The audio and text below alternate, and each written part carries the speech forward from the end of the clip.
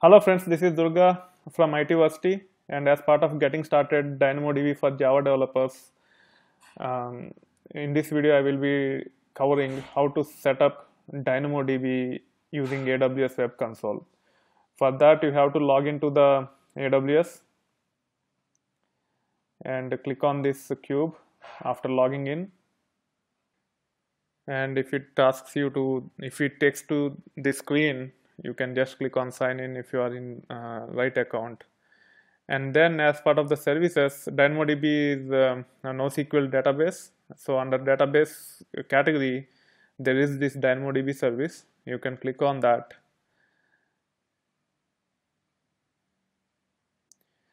And then it will list the existing DynamoDB tables. So you don't need to create the database. Database is already there, which will be supporting many clients. And at the same time, internally, it ensures that your data is not accessed by other users by using some internal AWS security features, which you don't need to worry at this time. Click on create table, and here you need to give the table name.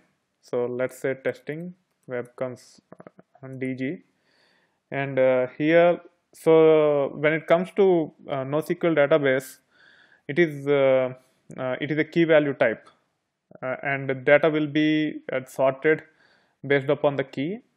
And DynamoDB supports two types of keys. There are only two types of keys, and it only supports three data types. And first, let us talk about key types. One is hash and range key type for primary key, and second one is hash. So what does that mean is it supports primary key type of single column, which is of type hash, and the data type can be either string, number, or binary. And if you use hash and range, that means now you will be able to create a primary key which is composite in nature. And when you define these composite keys, if you define it as hash and range, then the leading column, or the first column from the left, will be partitioned by hash, and the second column within that hash will be uh, uh, range partitioned. So these are the only two primary key types DynamoDB supports. And if you decide to use only hash, then it will only take one column. In this case, you can define the data type. If you choose to use hash and range, then you can actually have two columns, one with one as hash attribute and the other one as range attribute. So in this case, I will just use hash, and let's say I want to use some string type as the primary key, and let me name it as T, and hit continue. So by default, data will be sorted on primary key, and also data will be unique. But within the key value, within the key and value, as part of value, you can have flexible data model. You can have different number of columns for each of the row in your NoSQL table. And if you want to create a secondary index, then you have to define those secondary indexes here. So for example, let's take the example of employee table, and let's say employee table have employee number, employee name, department, salary, etc. And if you can have employee number as the primary key, and the rest of the values as part of the value. And if you want to index something like salary, then you can create the index on that. So there are two types of indexes: global secondary index, and also I think it supports local index also.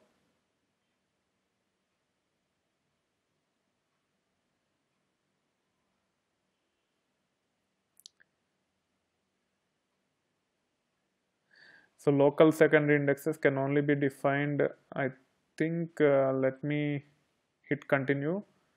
Now somewhere it should ask for local.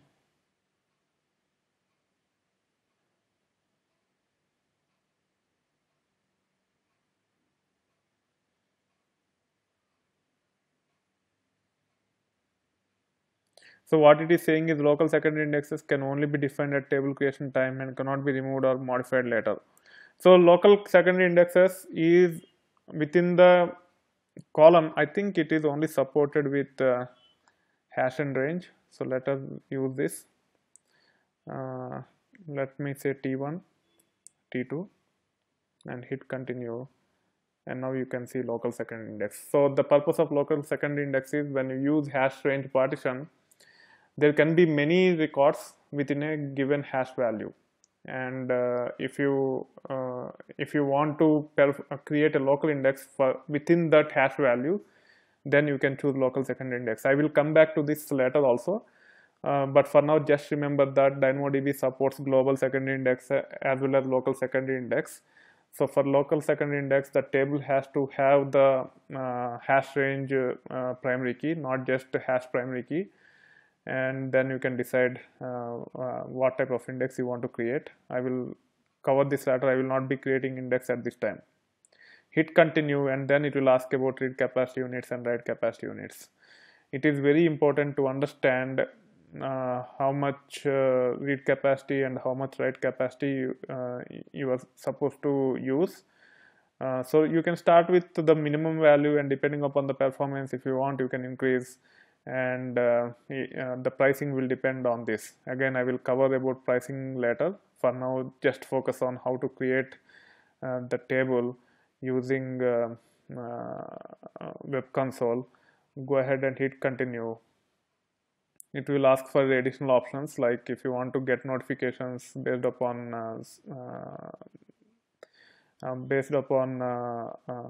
certain rules, like when the table's request rates like read capacity unit or write capacity units is greater than 1. In this case, I want to, if you want to get the notification so that you can take necessary action on that without causing any issues for your application, then you can define those notifications here.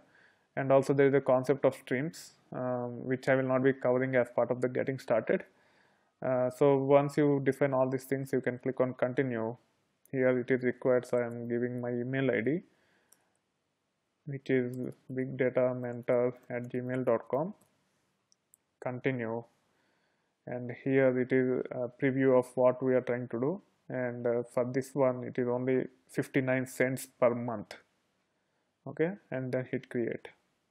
Now the table will be created in a moment.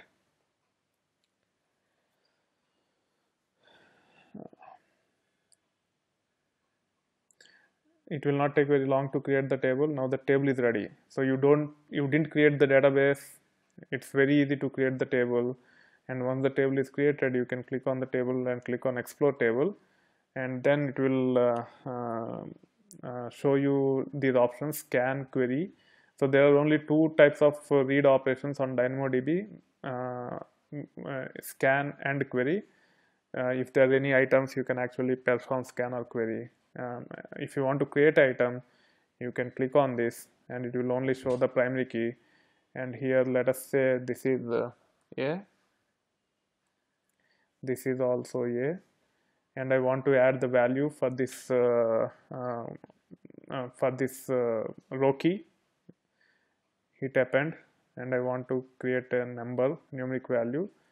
So let me say C1, which is the column name in that row key, and value is 1, and I can add one more, append. In this case, I would like to say B0 or B1 and number 2, and then you can click on save, and the record will be inserted into the table. And if you want to look at the items, you can click on browse items, and then you can choose scan, click on go, and it will show you the records. And if you remember the way we have inserted, we inserted A for column 1 and A for column 2, or T1, T2 columns. And then actually when we insert, I inserted C1 first and B1 next, but it changed the sorting order, which means that within a row key of T1 and of A for T1, T2, the column names will be sorted automatically. So that's why you see the sorting, the data is actually sorted based upon the column names. Okay, it is very important to understand this. It is the behavior of most of the NoSQL databases. Irrespective of the order you try to insert, the data will be sorted based upon row key first. So in this case, row key is based on T1, T2 columns. And then within each row key, the data will be sorted based upon the column names. In this case, data is sorted based on B1 and C1. Even if you go through my HBase videos, even HBase data also will work in the similar fashion. Now let us create another item. So in this case, let me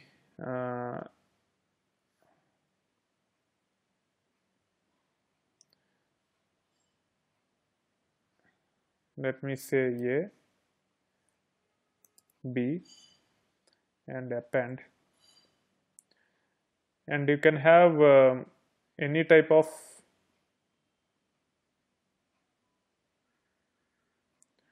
remove, append. You can have any type of data type, either string or numeric, and even column names can be different. In this case, I am storing is S1 and value 1, and then append.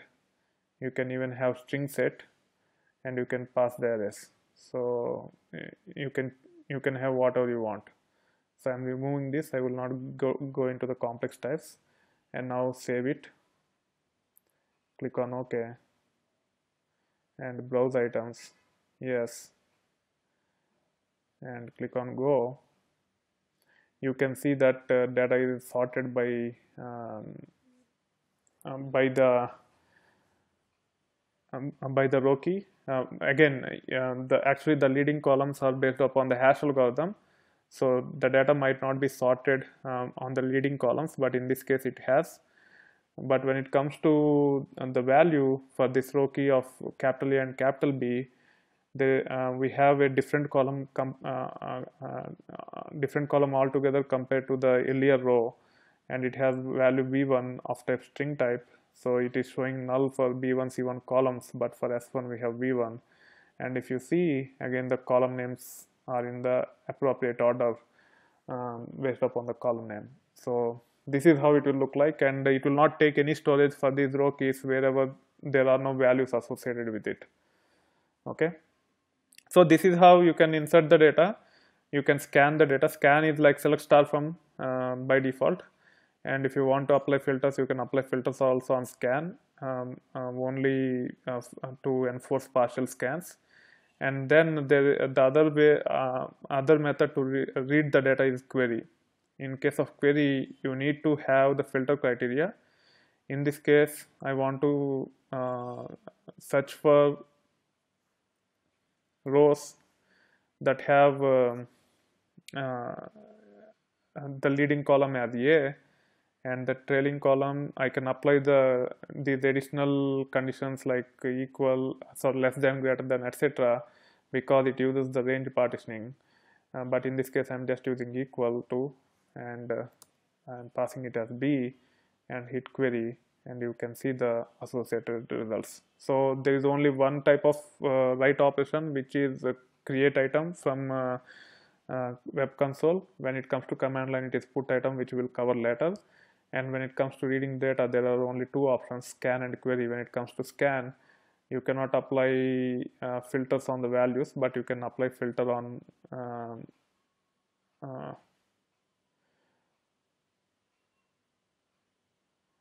you can apply filter on the row key. So in this case, if you want to apply filter on row key, you can just set T1 string equal to A, and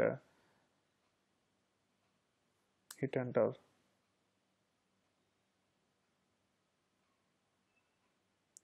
Start new scan, and you can see the data. So you can apply partial filters on the row key only with using scan, whereas with query you can actually, you should be able to filter on the values also.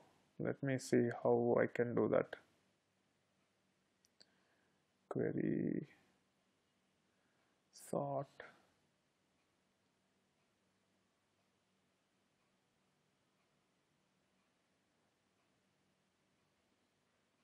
Okay, actually, no. you should be able to filter on, I think the web console will not provide those features, but programmatically you can actually filter on the values also. So we'll see those things later. So this is how you can actually interact with the DynamoDB table. Very easy to start using creating the tables, inserting the data and reading the data, and the scan and query are very powerful compared to relational database, because the data itself is internally partitioned and it will go to the appropriate partition and get the data as quickly as possible. Because of this feature, wherever the scalability is the key for use cases like recommendation engines, these NoSQL databases using this architecture can serve your purpose with linear scalability. That being said, I hope you are enjoying the content on my channel. If you like this video, please click on the like button, and if you want to provide feedback or ask any technical question related to this video, please use the comment section of the video. And if you have not subscribed to my channel yet, please do so. You will see a lot more content over time, and the channel will get only bigger and better. Thank you. Bye.